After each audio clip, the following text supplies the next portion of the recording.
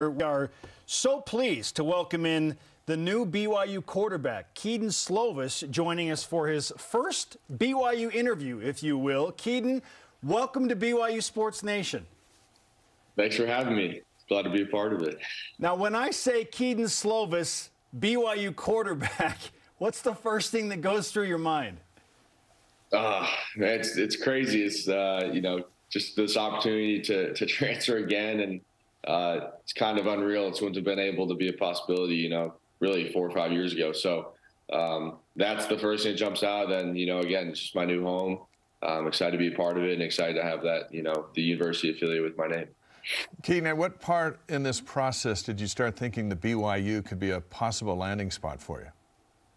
Pretty early. I didn't know the situation with Jaren, but I knew there was possibilities of me declaring for the draft. So knowing that, getting contact from the coaches, really understanding that the fit would be really well. It's kind of a well-oiled machine, the offense, and something I think I could step into. It's not like they're rebuilding or anything. The offense has been established here for a long time. So kind of understanding that, and that's really what I was looking for, to have that mutual interest from both sides. Made me pretty excited to be a person of interest on their end.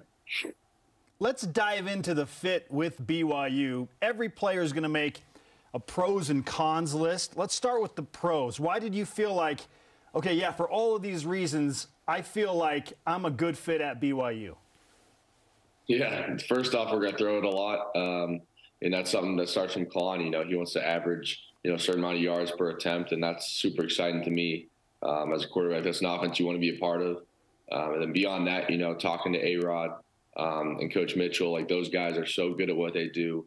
And I think A-Rod really puts the quarterback in a position to have success. So I think those are the pros. There aren't a whole lot of cons from a quarterback's perspective. I think it's really a very quarterback-friendly offense.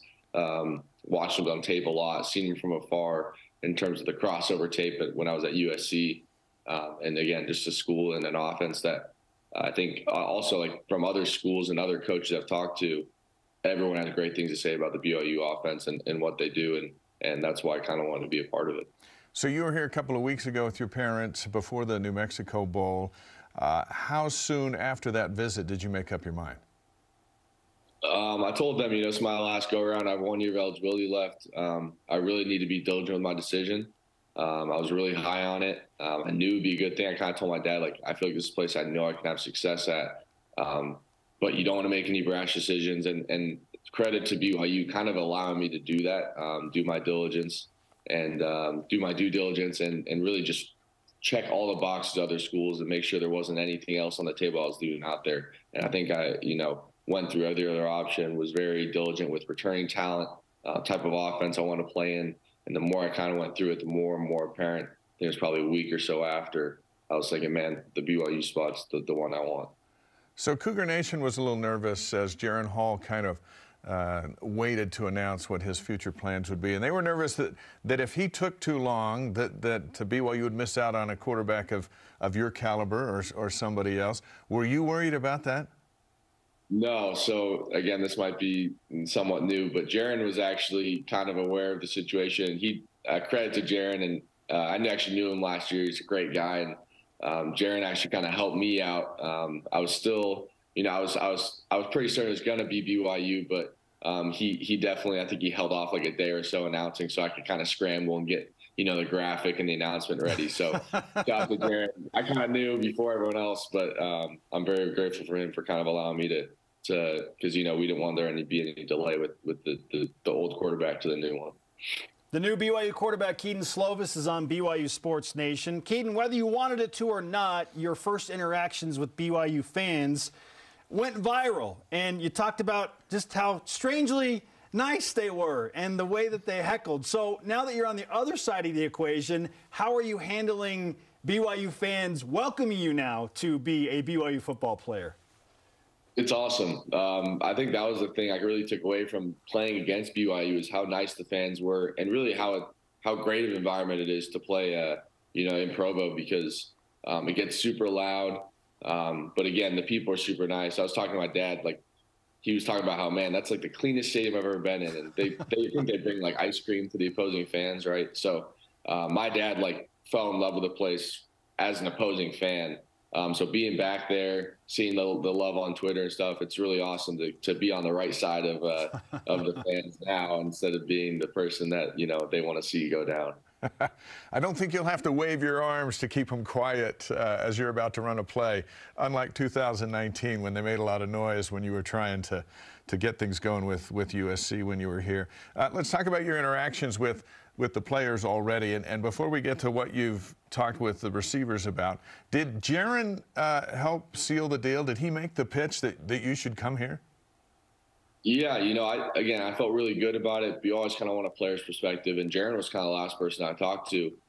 And again, just getting that player's perspective, kind of checking off that box. But hearing from him lastly and feeling his confidence with it, understanding the circumstances, what we're going to have to work on, how I can contribute and make the team better in the offseason. But yeah, just kind of hearing from his perspective, it almost made me more positive about the situation than I was before. Jaren Hall is not the only BYU quarterback or former BYU quarterback that has helped you with some insight into what BYU is about. Let's throw in John Beck. We jokingly call him the quarterback whisperer because he's worked with Zach Wilson and Jaren Hall and so many others. You have a relationship with John. When did that begin, and what's that relationship like? It really began after the 2020 season. For those of you that don't know, I had a few arm injuries back to back. My arm would always get sore, so I knew that, the 3D QB, people, I didn't know who it was at the time, but I knew that 3D QB was, people who could help with my biomechanics. I reached out to Zach, asked, hey, he had a great year. Who's the guy you work with? Because I know that was a big part of his game, too. So that's connected with John, and it's been a pretty great relationship ever since. And, again, pretty early on in the process, John was the one who kind of called and said, hey, I know it's BYU. Program you probably don't know a lot about and probably didn't know it would be an opportunity yet, but I think you have a good opportunity coming up. And he really laid the groundwork for the relationship between BYU and again, just having the other extra layer of trust. Like John's a guy I really trust. He has a relationship with the staff and those coaches, and knowing that he can kind of know who they are. You never know who coaches say they are until you kind of get in the building, but knowing John's had experience, knowing a guy like Jaren's had experience, knowing a guy like Zach's had experience, it kind of allows you to trust that staff even more, even with their reputation. Keanu Hill, Chase Roberts, Cody Epps, Isaac Rex, these are now Big 12 receivers. How do you feel about this group, and what interactions have you had with them already? I'm excited. Actually last summer I was talking with Jaren, and a few of the guys came out. I thought they're really talented to begin with. And, when I came on my official, a guy like Cody spent a lot of time with me and recruited me hard, texted me all the time. Same with Isaac. Isaac reached out, I think later on in the process. But really, I think since then, to be able to reach out to those guys, let them know I'm coming, and just really get them excited, because I think, we have a great opportunity this next year to compete in the Big 12. It's a big year for BYU football. It's a big year for me. And I think we're all really excited to kind of make a statement. But yeah, those guys are great. Watched them a lot on film when I was at BYU and since then. So we're just excited to start throwing with them when I get to school. Kedon Slovis is on BYU Sports Nation. You just brought up the Big 12. How much did BYU moving into a Power 5 conference, the Big 12 specifically, factor into you and your decision to join BYU football? Yeah, I think, for two things. Obviously, level of competition, you're excited to be a part of it. It's a good conference, and not like BYU hasn't played, Big 12 teams. I think last year you guys played a good amount, but really that aspect. And then the other one is just knowing that, obviously every year you have motivation, but I think there's an extra sense of urgency from the staff and from the players, knowing that the jump to the Big 12 is going to be a huge year for everyone, and kind of lay the foundation for years to come. So I think the sense of urgency, whether they knew it or not, it was really felt from my end too, and that's kind of what I want with my last year eligibility, obviously. You mentioned this is a big year for BYU and a big year for you. When you consider what Aaron Roderick did with Zach Wilson and Jaren Hall in their development, how do you feel he can help you get ready for the NFL?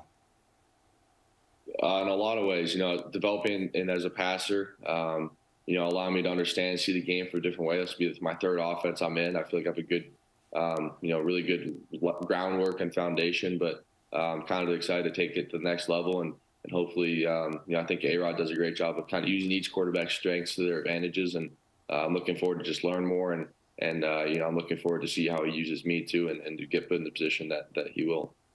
Kedon, people got really excited, and by people I mean fans, BYU fans, when they heard that you had already reached out to the receiving corps and wanted to work with them and wanted to work on those relationships, if you will. So with that in mind, what's your timeline like?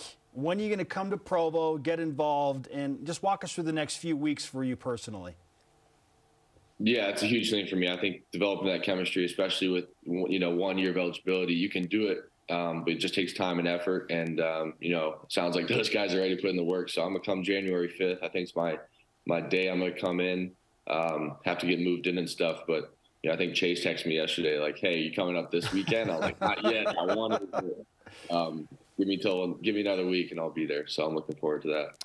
This is your third school in 3 years. You've thrown for nearly 10,000 yards, 68 touchdowns, 33 interceptions. You faced 34 P5 opponents. BYU's coming off. Jaron Hall played 11, which is the most in school history. You played 10 last year, but 34 in your career. So what do you want Cougar Nation to expect from you?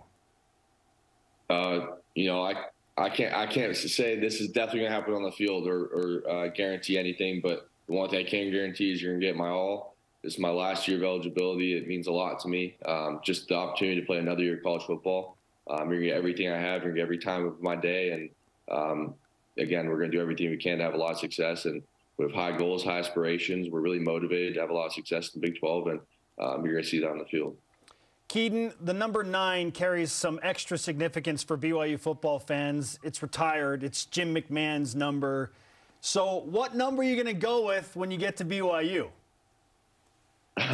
Yeah, you know, I never actually chose 9, so I guess I think I told him we'll go close to. I think I'm gonna go with 10 this year, so that should be pretty exciting, getting to the double digits. And you know, I've always kind of liked 10 and kind of wanted to wear it, so I guess this is finally the time I get to do it. When you take the field in September, you'll be the first starting quarterback at BYU to have actually started against BYU at Lavelle Edwards Stadium.